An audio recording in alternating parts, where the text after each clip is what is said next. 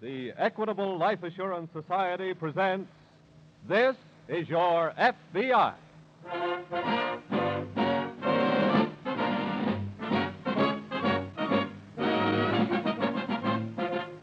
This is Your FBI, an official broadcast from the files of the Federal Bureau of Investigation, presented as a public service by the Equitable Life Assurance Society of the United States and the Equitable Society's representative in your community.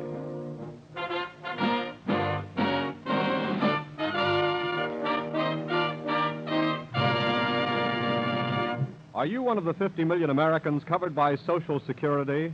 If so, have you any clear idea of your rights and benefits under Social Security? Well, there may be a pleasant surprise in store for you, for in a few minutes you'll learn from our sponsor, the Equitable Life Assurance Society of the United States, how easy it is to build Social Security into full security.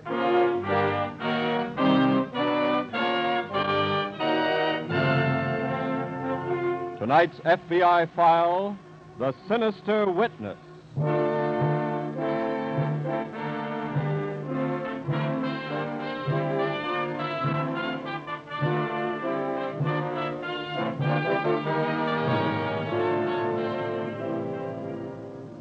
Sometimes, as you listen to these programs taken from the files of your FBI, it may occur to you that the characters involved are from another world. Nothing could be further from the truth. Every hour of every day, you are living closer to crime than you think. For the best proof of that, consider tonight's case, a case involving a person who might be you.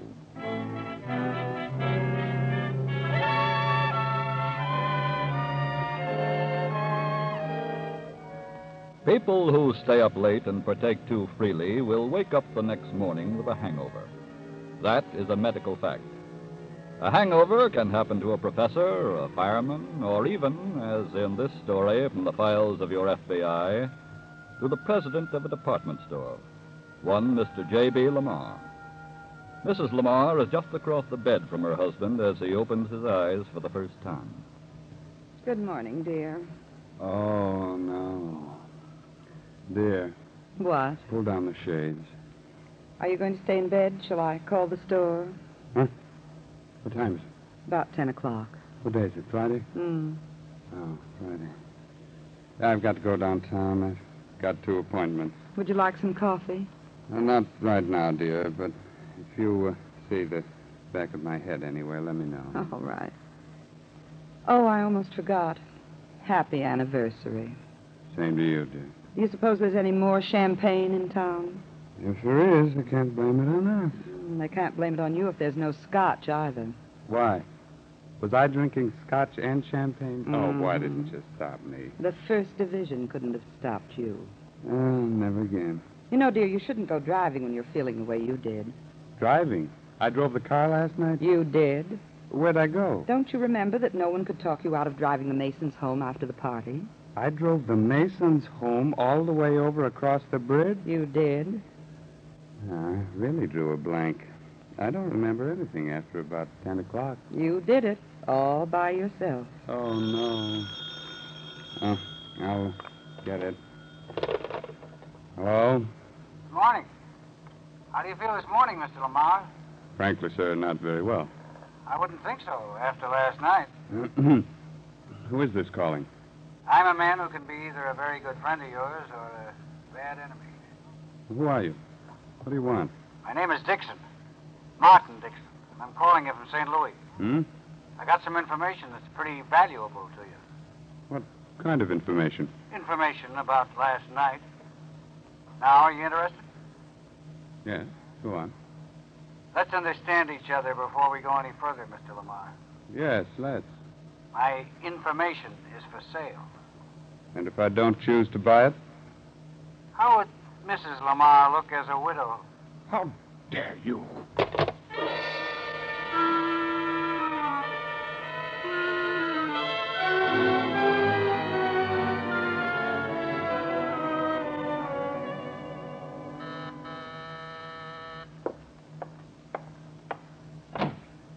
Yes? Mr. Lamar? That's right.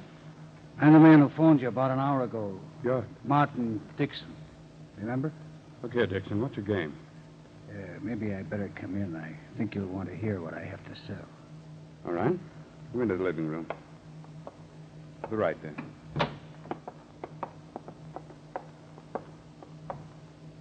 I think maybe you better close that door, too, Mr. Lamar. What, is all of this, Mr. Dixon? Here. Take a look at the front page. A story about the hit-and-run accident on the bridge. Police today were searching for the driver of a car which struck down and killed 78-year-old... What is this? You don't have to act for me, Mr. Lamar. I was there. You were where? On the bridge when you hit that old man. What? I thought it might be something of a shock to you, Mr. Lamar, and I also thought you might not believe me. So I brought the proof. What proof?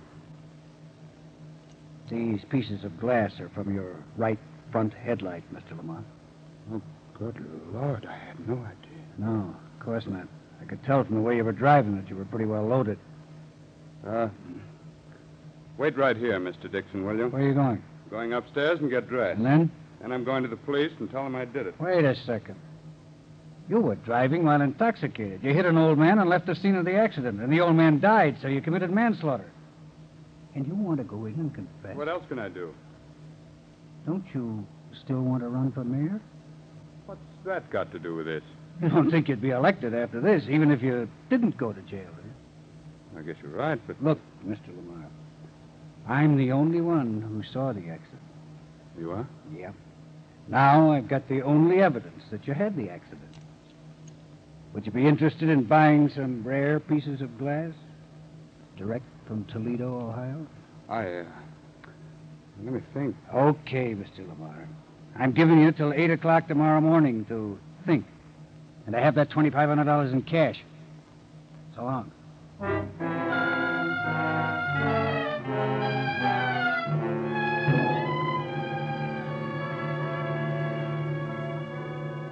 Across the river in St. Louis a little earlier that same morning, Agent in Charge Ritchie of the FBI's field office had just returned to his desk when... Ritchie speaking. Police headquarters, Mr. Ritchie. Good morning. I'm afraid that we got a fugitive case that belongs to you fellas. Oh? What kind? A hit-and-run driver. We'll take it, but why does it belong to us? Because the driver headed his car across the bridge and disappeared into Illinois. That's a flight to avoid prosecution. We're filing those charges. That's for us, then. Now tell me what happened. Well, we haven't got too many details, but we'll send the only witness down to your office right away. Who is it? A scrub woman who cleans up at night in an office building. I see. She was on her way home last night when she saw a big black car crash into an old man crossing a street about a block away from her, and then head on across the bridge without stopping. What about the victim? Body is at the morgue. Then we'll talk to the witness and assume that you'll check the body for clues. Right.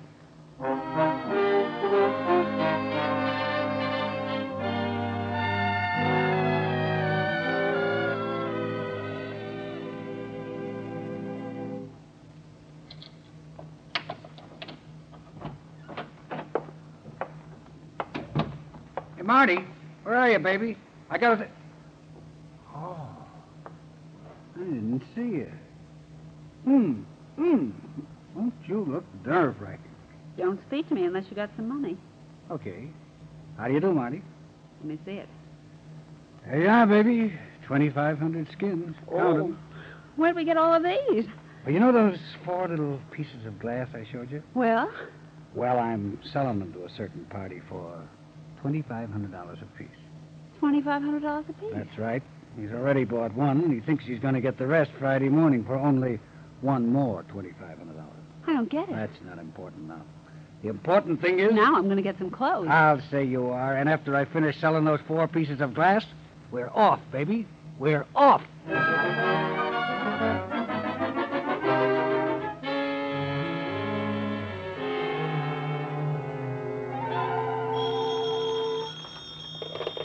Ritchie speaking. This is police headquarters again, Mr. Ritchie. What's up? Well, I was just wondering whether you had any word on the hit-and-run case yet. Nothing of importance. I'm waiting for a report from the lab. Mind me being curious? Well, not at all. We found a few slivers of glass at the scene of the accident. Might be part of a headlight. Yeah, that's probably the part of the car that struck him. And the fender, too, we think. Oh? We found a smudge of auto paint on the clothes of the victim. The lab's trying to identify it now. Good. Good. If there's anything we can do to help, just let us know. Hold it a second, please. Special Agent Dunn is just coming in from the lab now. Got something done? The glass is from a headlight, all right. What about the paint check? Well, it's an exact match of the formula of paint used on the 1941 model Buick. Uh-huh. Hello? Yeah? We'll give you the first alert, Sergeant.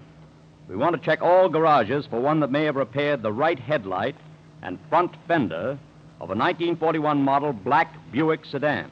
Okay, we've gone to work. So long. Now, let's put out the same alert, Dunn, to all police departments in Missouri and Illinois right away. Right.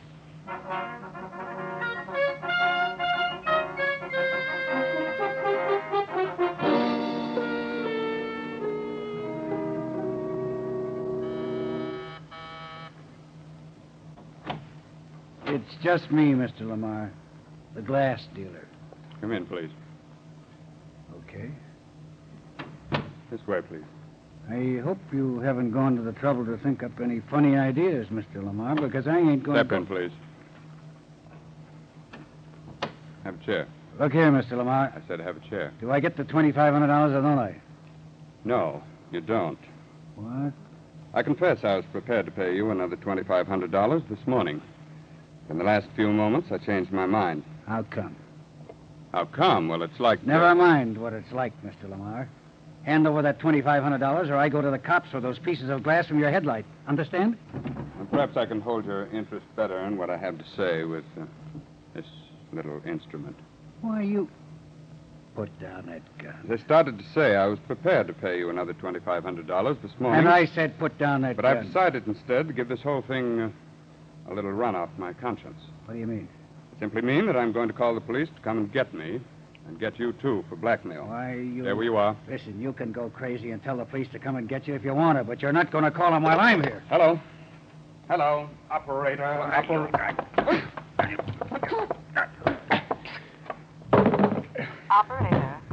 Operator. Hello. Hello. Excuse it, operator. Somebody made a mistake.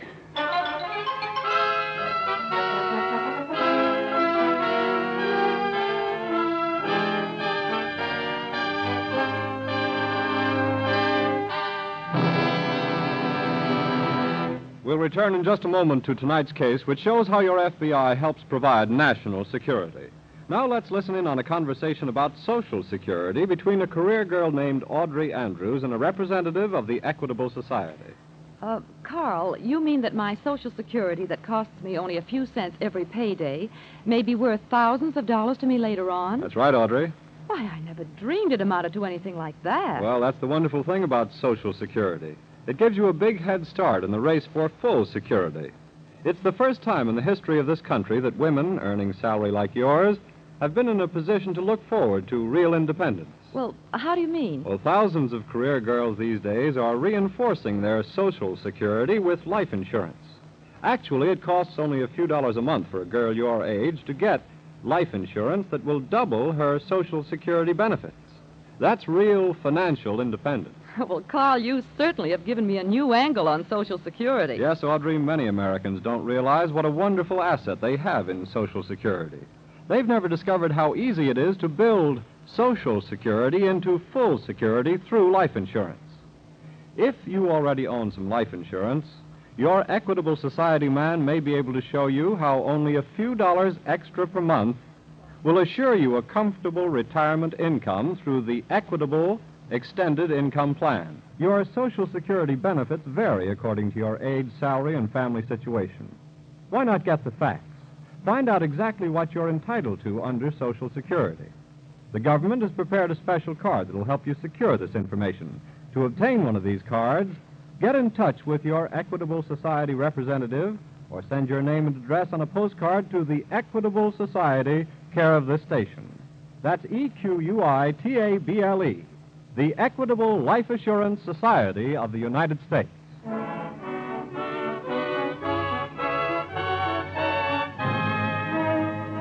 And now back to the FBI file, The Sinister Witness.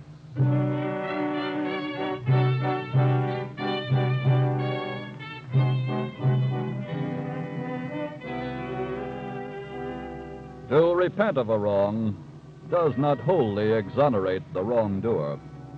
And although in tonight's case the man Lamar had repented of his conspiracy with the blackmailer, like most repentance, it came too late.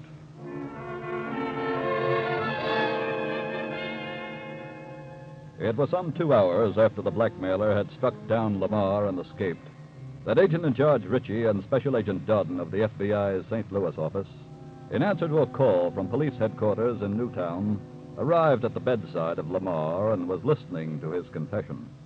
And so now I'm fully prepared, gentlemen, to pay the penalty for whatever I'm guilty of in connection with the death of that poor old man. You won't think it's very kind of me, Mr. Lamar, to say so at this point. No, I think I know what you're going to say. You're perfectly justified, sir. What the blackmailer did to me was no more than I deserved for dealing with him and trying to cover up my crime. Thank you. I'd rather have had you say it. I guess there's nothing more for me to say, except that, sorry I bungled the job of holding on to the blackmailer for you. With your help, we may be able to catch you, Mr. Lamar. Right now, we want to examine your car. I'm afraid the blackmailer's gotten away with the most conclusive evidence. The pieces of glass from your headlight? Yes, sir. We picked up a few slivers of glass at the scene of the accident ourselves. Oh? And we also have a specimen of fender paint taken from the clothing of the victim. I see. Our laboratory, Mr. Lamar, has identified it as the formula of paint used on the 1941 model black Buick. Well, gentlemen, of course, that's exactly the model of Buick you'll find outside in my garage. You realize, of course, Mr. Lamar, that you're under arrest and that it'll be necessary to place you under guard. Yes, sir. But we shan't move you until the doctor says it's safe to do so. Thank you, sir. Come on, Dunn. Let's have a look at the car. Right?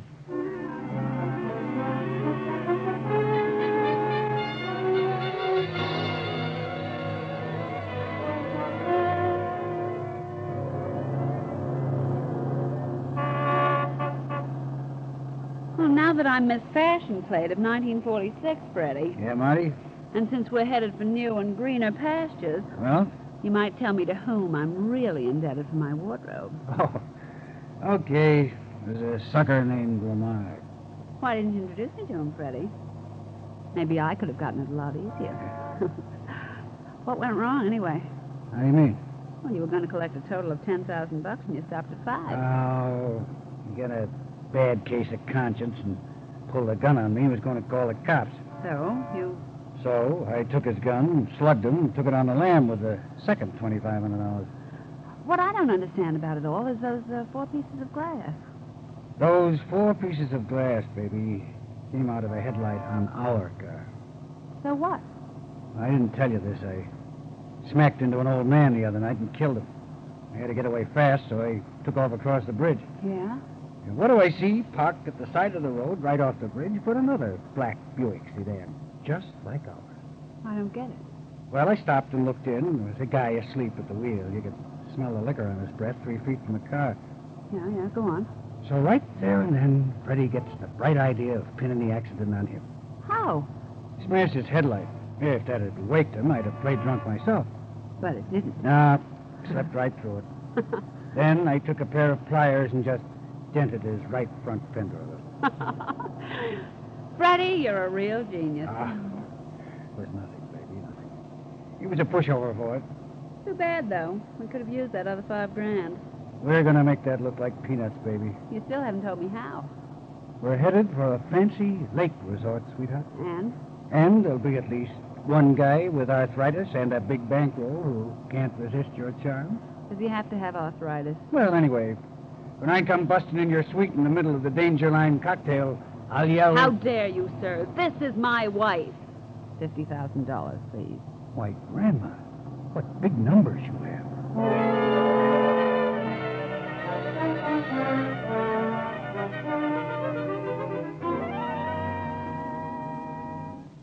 Now, take it easy, Mr. Lamar. But I just can't believe it, that I'm innocent. Oh, darling, isn't that wonderful? But I still can't understand. I did drive over that bridge, and I was under the influence of liquor. Well, that doesn't alter the fact that the specimen of paint taken from the victim's clothing doesn't match the paint on your right front fender. But I don't understand. Now, do the pieces of headlight glass we picked up match the glass in your headlight? Mr. Lamar, You had an accident at some time with that car, didn't you?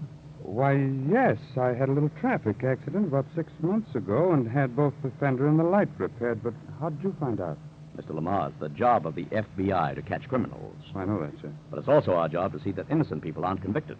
Yes, but this man Dixon... There's some kind of a frame going on, Mr. Lamar. You say the man who came here told you his name was Martin Dixon? That's right.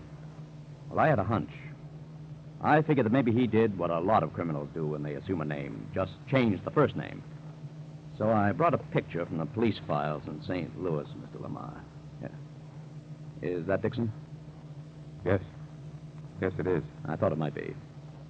His right name is Fred Dixon. Well, I expect that's for me. Hello? Richie, this is Dunn. We've got some kind of a break on Dixon, but I don't know where we go from here. What have you got? Well, I'm down at the second-hand car dealer's at 4th and Grand. Mhm. He's got Dixon's Buick. When did you get it? This morning. Dixon came in and sold it to him for cash. This is the nearest we've come to him yet. Yeah, it is, but I'm afraid it's a dead-end street down here. Nothing in the car? No, not a thing. He cleaned out the glove compartments, and he even lifted the front and rear seats to see that nothing was left underneath. How do you know that? The dealer told me. Dixon didn't drop any hint to the dealer of where he was going, did he? Nope, he just sold him the car, took the cash, and left. Mm-hmm. I hope you're cooler where you are than I am out here. Not much cooler. Say, speaking of being cool, how was Dixon dressed when he sold the car? In a sports jacket and slacks. A brown tweed jacket and brown gabardine slacks. Brown and white shoes and a brown neckerchief around the collar of his sports shirt. Why? Meet me at the office. I've got an idea.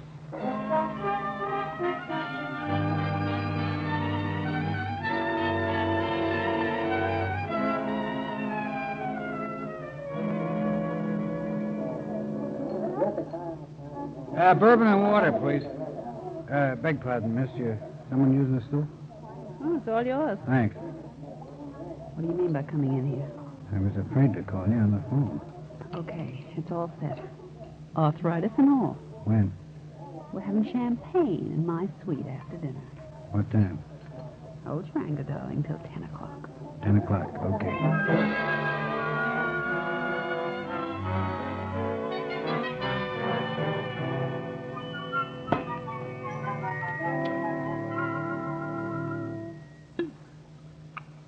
It's a pretty good suite you have here, baby. I wish I could stick around and watch the fun.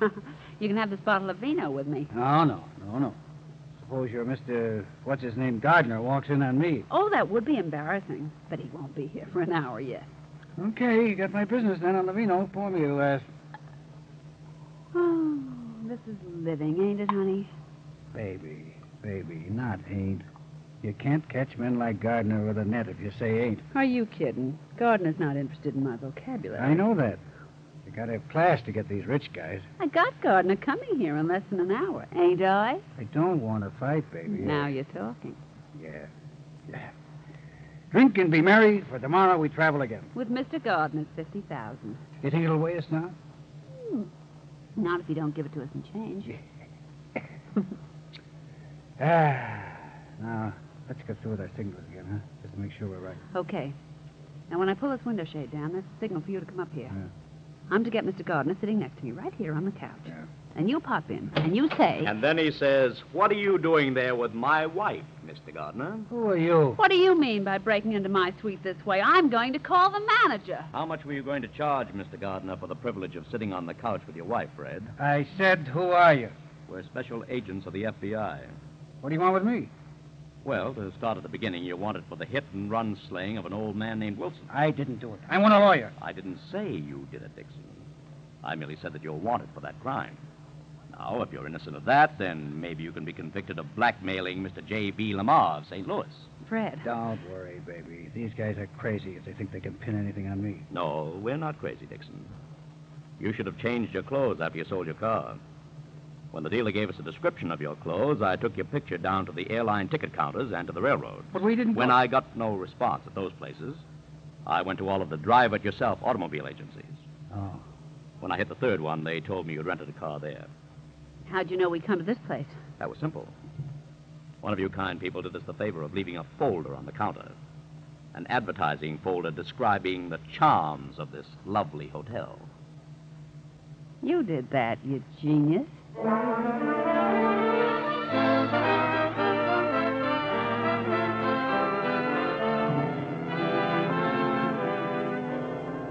For the hit-and-run killing of Joseph Wilson and for his crime of extortion, Frederick Dixon is now serving concurrent terms in the federal penitentiary.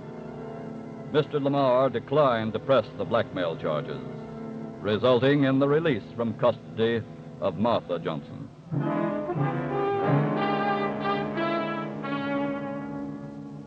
As Special Agent Ritchie pointed out, it is the job of your FBI to catch criminals, and also to see to it that innocent people are not convicted.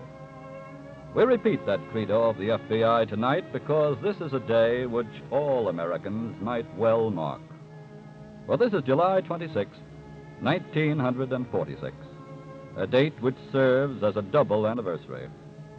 It was on July 26, 1908, that Charles J. Bonaparte, Attorney General in the cabinet of President Theodore Roosevelt, signed an order creating the Federal Bureau of Investigation. 9 years later, on July 26, 1917, a young law clerk joined the FBI. A young law clerk named J. Edgar Hoover. Since that time, your FBI has become nationally and internationally famous as an organization which protects you, the American people. Your FBI hopes to maintain that same reputation in the future by continuing to work for you as it works now, 24 hours a day, 365 days a year.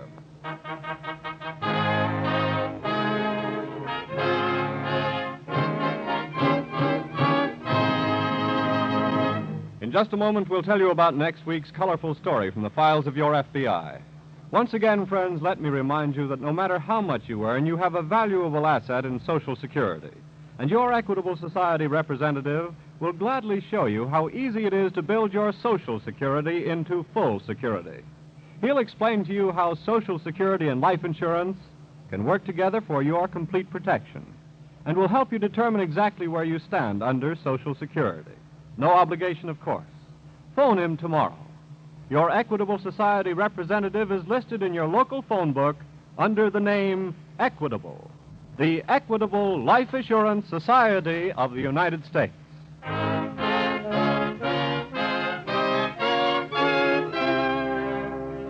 Next week, we will bring you another colorful story from the files of the Federal Bureau of Investigation. The case of the would-be movie star.